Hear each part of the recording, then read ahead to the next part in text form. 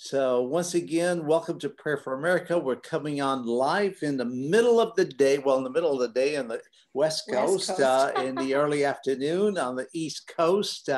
And join us all week this week. We're joined today by Tony and Marge Abram, missionary evangelists who have traveled and ministered in over 130 nations. And we're praying for America. We're praying for revival in this nation. We're praying for justice to be done in this upheaval concerning the elections that we've had. And we're praying for God's will to be done in the United States of America. Amen. We're also praying for your needs, and we've been approached with different needs. We want to bring those before the Lord during this broadcast. Brother Tony and Sister Marge, would you greet the people here? We greet you in the wonderful name of Jesus, and what a joy it is to share with you today. We know the Lord is with us, and He always is with us, of course. We just appreciate you that are watching and praying with us, and we want to continue praying. Brother Walter and Sister Nina, there are people that are grieving. They've had family members pass, and we want to remember them in prayer today. And there's friends too up in North Carolina that are praying for their loved ones and that are sorrowing as well. So we just, our friends in England who miss dear Sister Agnes, we pray for them also. We give you greetings in the wonderful name of Jesus. And when we pray today, we want to attack the enemy. And something the Lord has laid on my heart. I know that we have been talking this week about the walls and tearing down the walls, but there's something else we need to attack, and that is the judges, that God will strengthen them and they will have backbone to stand up, because we must realize that the enemy, the devil, is speaking to these judges through the people. You see on the left, which is, I believe, dominated by demonic powers, they are the ones who will kill and destroy and burn down cities, where the right, though not perfect, and there are probably a few individuals who would want to do the same thing, they are not prone to do this. So the judges are being lied to, they're being threatened, and we've got to pray that God keeps them and they'll have enough backbone to stand against the demonic lies of the people and the devil himself, because he doesn't want to see the lawsuits that are going through. We see now that Texas is wanting to sue, and a few other states have joined in already, and we want to see something done. And I think that's one way we need to pray. Praise God. Amen. Well, we're definitely going to pray for America. We're going to pray for this, the outcome of the elections. Well, the outcome is there, but it's just there's so much confusion, chaos. And certainly this lawsuit by Texas is definitely a very positive indicator. Could be a game changer. And can definitely be a game changer. So we're trusting the Lord. It is God that we are dependent on, and He uses people. So let's go before the Lord. Nina, you've had a powerful passage that the Lord has given you that you wanted to share, but also a prayer that you have written out that God gave you to pray specifically, because we do need to pray specifically. Right. This morning in prayer, God gave me Psalm 46. And as I read it, I just felt God's anointing. And I just wanted to encourage you, just like Marge said, God is with us. So if God is with us, who can be against us? So here it goes. God is our shelter and He is our strength, always ready to help in times of trouble. And don't we need that now? So we will not be afraid, even if the earth is shaken and the mountains fall into the ocean depths. Even if the seas roar and rage and the hills are shaken by violence. There is a river that brings joy to the city of God, to the sacred house of the Most High. God is in that city, and it will never be destroyed. At early dawn, he will come to its aid. Nations are terrified. Kingdoms are shaken. God thunders, and the earth dissolves. The Lord Almighty is with us. The God of Jacob is our refuge. Come and see what the Lord has done. See what amazing things he has done on earth. He stops wars all over the world. He breaks bows, destroys spears. He sets shields on fire. Stop fighting, he says, and see and know that I am God, supreme among the nations, supreme over the world. The Lord Almighty is with us. The God of Jacob is our refuge. Amen. That is powerful. Amen. The Lord is ahead of this thing. The Lord is in charge ultimately. We pray, we believe, and we ask God to intervene. We ask God to move upon the hearts of people. We're engaged in a spiritual battle, and people are influenced by spiritual forces, whether by God and his Holy Spirit, or by the devil and demonic forces. Now, we have mind, we can reason things, but there are influences that come in our life, and they could come through different channels. When you put on the television, there are certain influences that come upon you, and they could be for good or for evil, or maybe just indifferent. But certainly we are engaged in a spiritual battle right now, and we need to pray for the destiny of America, for God's original intent for this country. This country has a covenant with God. It was started by people who loved God and who dedicated this nation to God. And God remembers that covenant. And God is a covenant-keeping God. So we are appealing to the court of heaven. There are courts here on earth, but we are appealing to the court of heaven. And Jesus Christ is our mediator. He is our advocate, or our attorney before the Father. And so we are appealing to the court of heaven that God would intervene in the affairs of this nation. You see, God does not force his will upon anyone or upon any nation, but when we humbly come before him and ask for his intervention, and we say, your kingdom come, your will be done, we are inviting God into our lives, into the course or the future and the destiny of our lives and of this nation. So America needs revival. America needs a new, fresh revival, a move of God. And we are praying for that. And we are praying for the destiny of this nation. And we do not want to see the forces of evil tilt this nation towards what is not God's intent for this nation. God intended this nation to be a city on a hill, shining with the gospel of Jesus Christ to the nations. It has fallen away from much of that, but God wants to restore that. And what are the three words that God gave you, Nina? God gave me the words reset, recharge, and recover. So God's going to reset the playing field. I think that God is resetting the church and its power on earth, and that he's going to recharge the church in power, just like in the days of old, where the church, the prophets, were dictating to the nation what is going to happen. And God's going to move in signs and wonders and miracles. And I believe that's coming. And we are going to recover what we lost. What the enemy has stolen, God is going to give to us. And especially what I feel in my spirit is health. God is going to restore health to many people. There's going to be miracles. And God's not only going to restore health, but finances. And what you've lost during this pandemic, God is going to restore.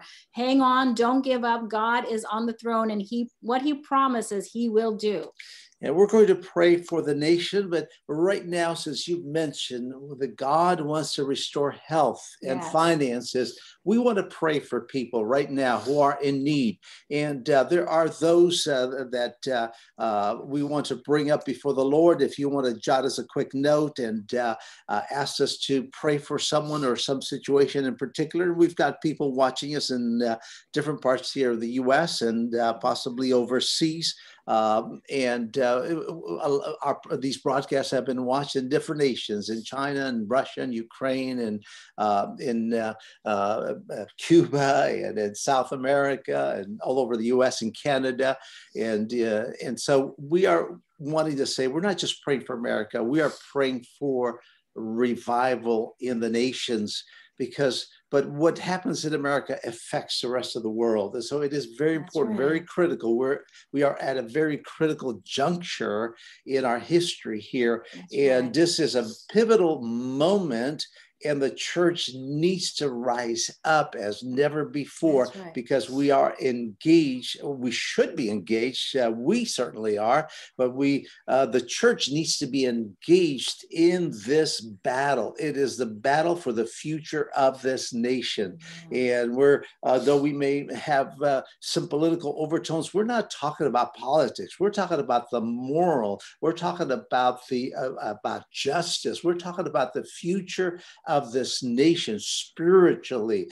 And God uses vessels. God uses earthen vessels to do his work here on earth. That is why we pray for the president, for those in government, that they would bow their knees before Christ and they would seek his guidance, his direction, that they would receive God's influence and God's direction in their lives, not the enemy, meaning Satan and demonic forces. So it is very crucial, very important that we be praying for this nation, not just now, but always, but especially right now. But we want to pray for needs. Our friend Pastor Bain in Bahamas, his sister had a heart attack on the streets of Florida. She lives in Florida. We want to bring her up before the Lord in prayer. She's in an induced coma in the middle of heart surgery. It's hard to understand how they could do that, but there were complications there. We want to pray for her. We want to pray for Sister Monica, who had just gone through surgery successfully yesterday, open heart surgery, and we are going to pray for her quick recovery. Sister Marge mentioned our dear friends in the UK who've just lost a friend of ours.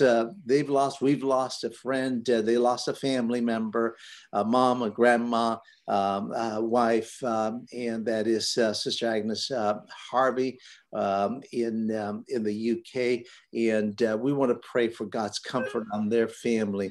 We know that you have needs, others have needs, and we want to bring those before the Lord. And Brother Tony, perhaps you could lead us in this prayer for healing, for financial restoration, for God's comfort to those who have lost loved ones. And there are other needs. I believe you mentioned Brother Doug in the UK suffering from shingles, needing a healing touch, and whoever else the Lord brings to your remembrance as you pray right now. Our Father and our God, as we come before you, before we speak, you are hearing. While we are speaking, Lord, you are active, answering prayer. And Father, we send the word to each and every one of these, whether it be in the Bahamas, whether it be in Cuba, whether it be in England, whether it be in Nepal, whether it be in Africa. Lord, we send the word. Because right now we believe that you are working. While Brother Walter was mentioning these different ones, you were at work. You were hearing and working. And we thank you for that, Father. And Lord, you see, this past week, we have received so many requests from people suffering with cancer. Lord, you see those different children that are in the hospital that have requested prayer. And we send the word to each and every one of them. Lord, for the personal suffering of God's people. In the name of Jesus, we pray for everyone, but especially for those of the household of faith. You see Kenny there, Lord, suffering with that back condition, crushed vertebrae, in Jesus' name. You see Gwen, Lord, who has fallen and has broken those ribs. We send that word. Lord, it doesn't matter, they're thousands of miles away from where we pray. We know, Lord, that you hear and you understand and you know the suffering they are going through. And Lord, in the name of Jesus, you see the suffering of your people in the nations of China, Lord, in Asia and in parts of Africa.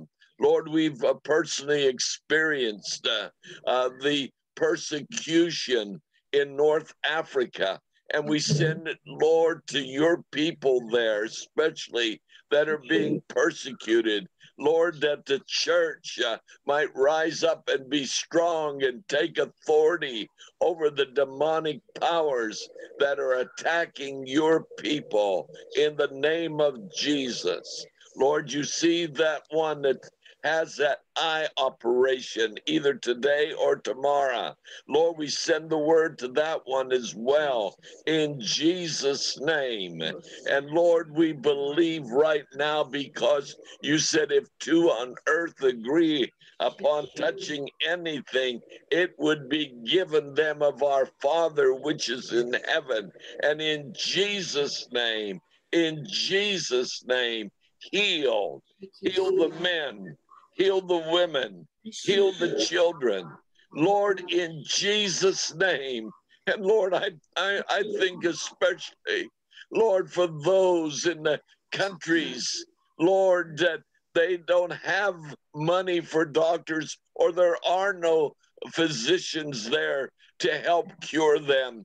But the master physician, the great physician, the Lord Jesus Christ, who has healing with those stripes that were laid upon his back, in Jesus' name, in Jesus' name.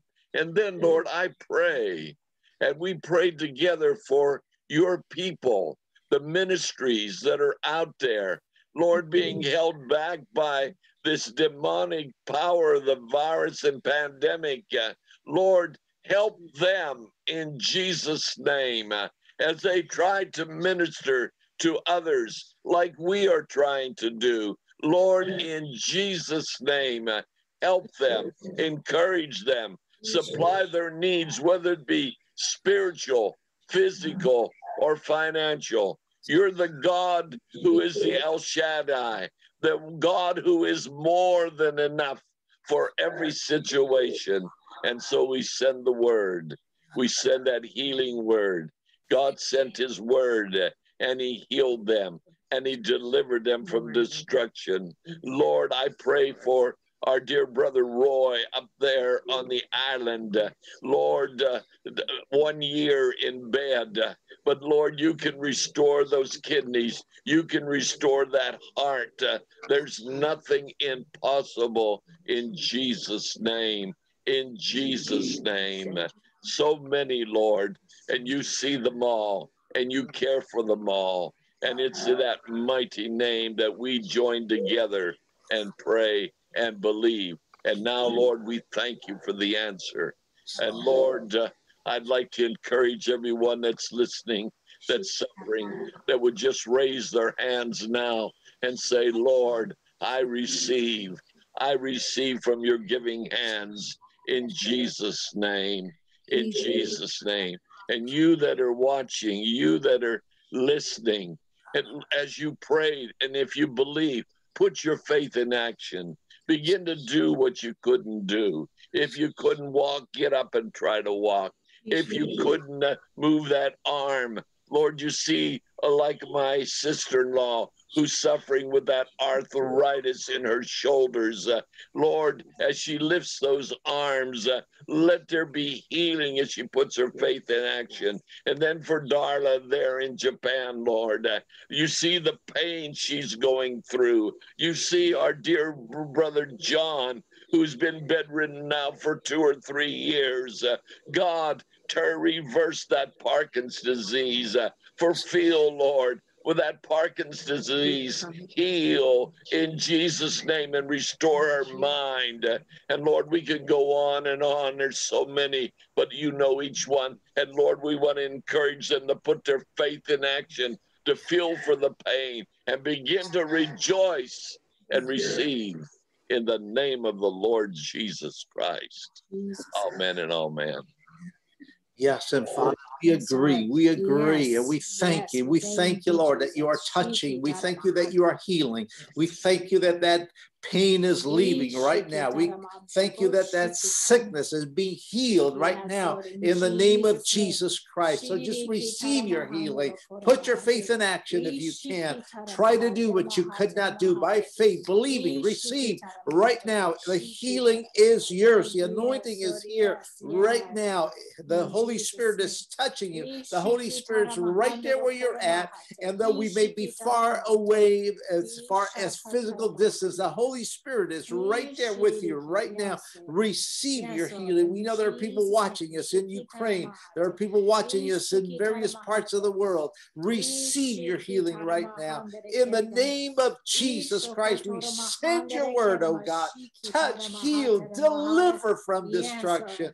Comfort those, oh God, that have lost loved ones, like the Harvey family, the Knock family. Lord, in Jesus' name, comfort them, strengthen them. And Lord, we thank you for quick and speedy recovery of Sister Monica here locally. And Lord, we thank you for touching her. We thank you for getting her through surgery better than expected. And Lord, we thank you that your hand has been and will be upon her as she recovers right now in the name of Jesus. We thank you for Pastor Bain's sister, that you are extending your hand of grace to her, touching her there in that hospital, guiding the hands of the doctors and nurses tending to her there in Florida in the name of Jesus Christ. And Lord, we thank you for all these others that you are touching. Brother Doug in the UK, touching him and healing him from shingles in the name of Jesus.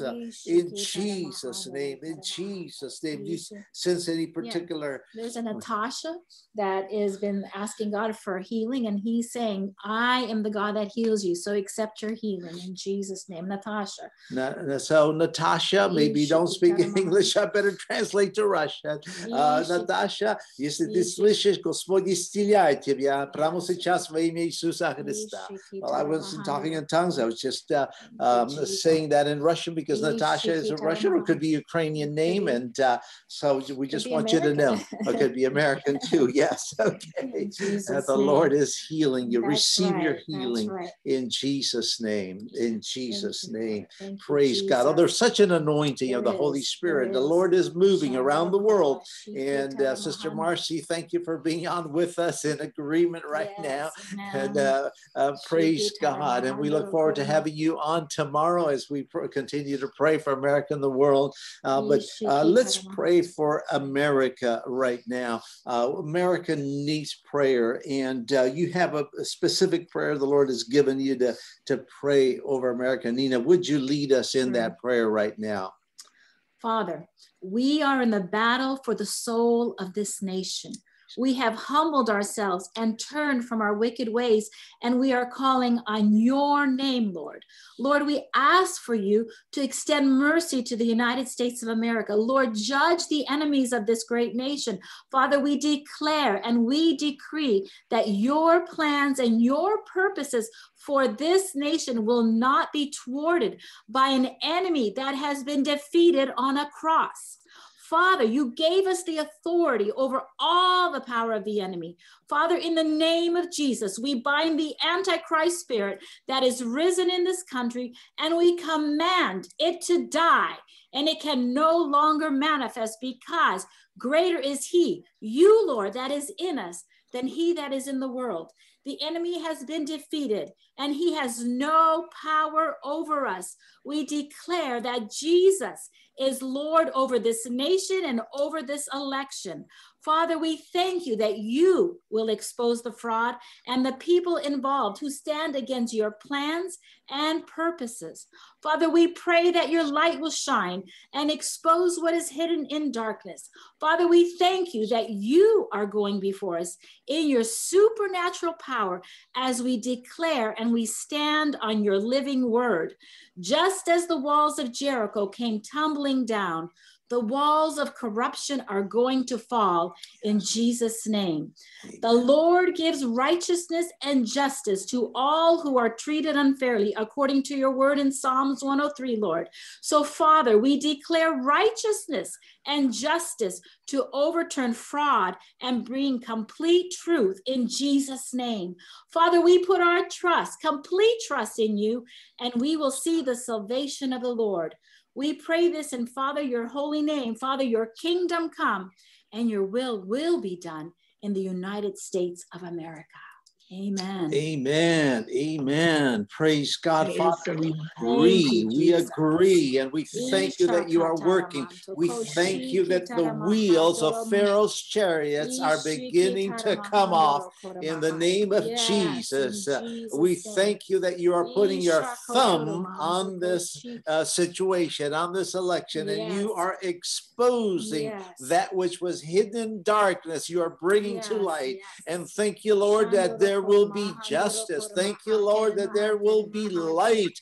And we thank you that there will be justice in the United States of America. And Lord, we thank you for that which is already happening. We do not see everything. We do not know everything, but you do, Lord. And we are trusting you. And we know that we are engaged in spiritual warfare. And we recognize that the weapons of our warfare are not carnal, but they are mighty through God for the pulling down of strongholds. So in the name of Jesus Christ, we pull down the walls of Jericho that have been put around the fraud. And in the name of Jesus Christ, we command those walls in Jesus' name, come down right now, and evil and fraud be exposed as nakedness right now in Jesus' name, where there's nowhere to flee in Jesus' name. And Lord, we thank you. We thank you that you are working. We thank you for justice. We thank you that your destiny for the United States of America will come to pass, will be fulfilled, will again, and America will again return to its foundational principles. Thank you, Lord. Thank you, Lord, that you are working in Jesus' name. In Jesus' name.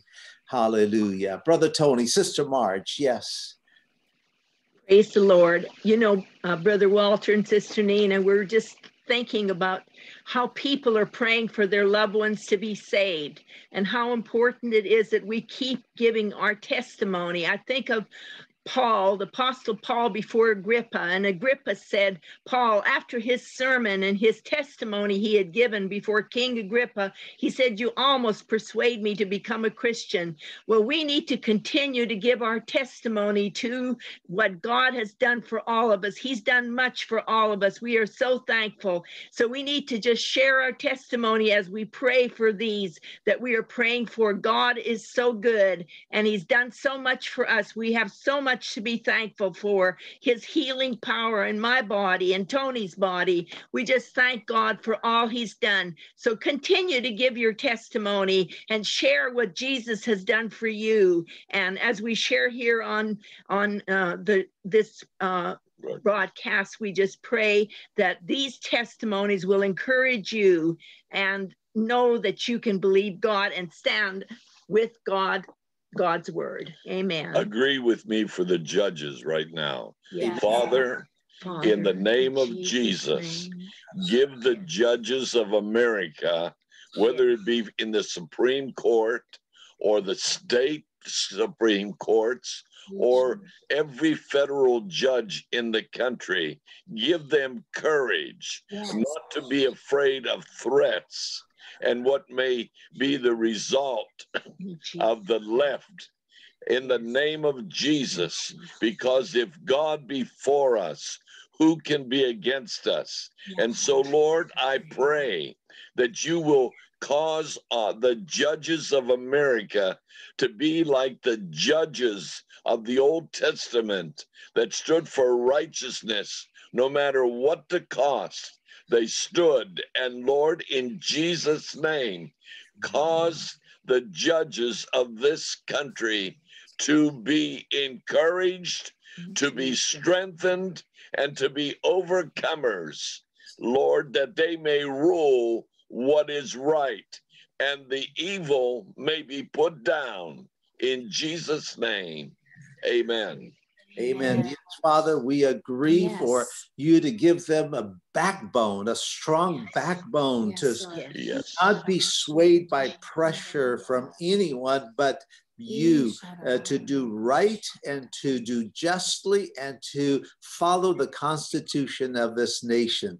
So, Father, we pray that you would give them the fortitude and that they would not succumb to whatever peer pressure or any kind of pressure that may be exerted on them. May they follow the Constitution, may they follow the law and of the land, and may they rule righteously and justly.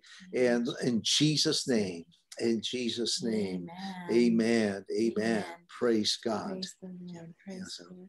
No, what keeps coming to me is to be still and know that I am God. And in be still, that means that we can be confident, that we could trust him, that we could stand firm on his promises. The Bible tells us that his promises are our armor and protection. So we can fight this battle in the spirit, and God is for us. And God is for us, who can be against us? So remember, be still and know that I am God. Amen. Amen. And as I've said before, sometimes we get a little impatient because we're used to kind of everything happening like in a quick moment, like in a movie, everything gets resolved in 20 minutes or an hour, or like you go and microwave something and suddenly your food is cooked very rapidly or is warmed up very rapidly. Well, you can ask a farmer, if he plants a seed today, he doesn't get a harvest tomorrow. It takes a bit of time. It's there, it's doing something. That seed is germinating and then it comes out of the ground. Even so with prayer, you're planting a seed. God has heard these prayers. God has heard the prayers of believers all over the United States and all over the world, because there are many nations where believers are praying for us and praying for this election because they know what is at stake. They know how America has stood up for religious freedom in their country and has stood up for persecution, the persecuted church in many parts of the world. And it's hard for us to imagine that here in America, but there are many nations where Christians are persecuted and severely. And so, but America stood up for those, and they've stood up for the persecuted around the world. And so they know that what happens in America affects them in those other countries, because if America is no longer the refuge, if America is no longer that beacon of light that authoritatively stands against corruption around the world, against persecution and against wrong, then who will take that place? So it is so crucial that we continue to pray and wage a spiritual battle. But like I said, you plant a seed, it's working, it's there. You may not see that plant tomorrow, the day after, but eventually it comes out. And so we are beginning to see some things. We're seeing some major activity in the court, Supreme Court right now. Well, that's just part of it. God is working in other areas as well, but we need to continue to do what we are doing. And join us again tomorrow, 12 o'clock. We're going to have Marcia Labaki with us. And then on Friday, we're going to have Brother Albert Ramirez again with us. But join us as we continue to wage spiritual warfare and continue to pray for America. Any closing thoughts or words from Tony and Marge or Nina? The greater the battle, the greater the victory. If you were to battle some little child of 3 years old and knock him down, wouldn't be much of a victory. But when you face a giant, like little David did against Goliath, that's a victory. So we've got to remember, the battle is not ours, it's the Lord's. And greater is the battle, greater will be the victory, and the louder will be able to praise the Lord. Let's just keep thanking the Lord for what he's doing. He's hearing our prayers for the country, for the countries of the world. As we pray, he's hearing our prayers. So let's just keep thanking him for his working power in the name of the Lord. Amen. And they can keep watering that seed that we're planting by praying, by continuing to pray and praising the Lord. Amen. Amen. We're so thankful that Tony and Marge Abram were able to join us today.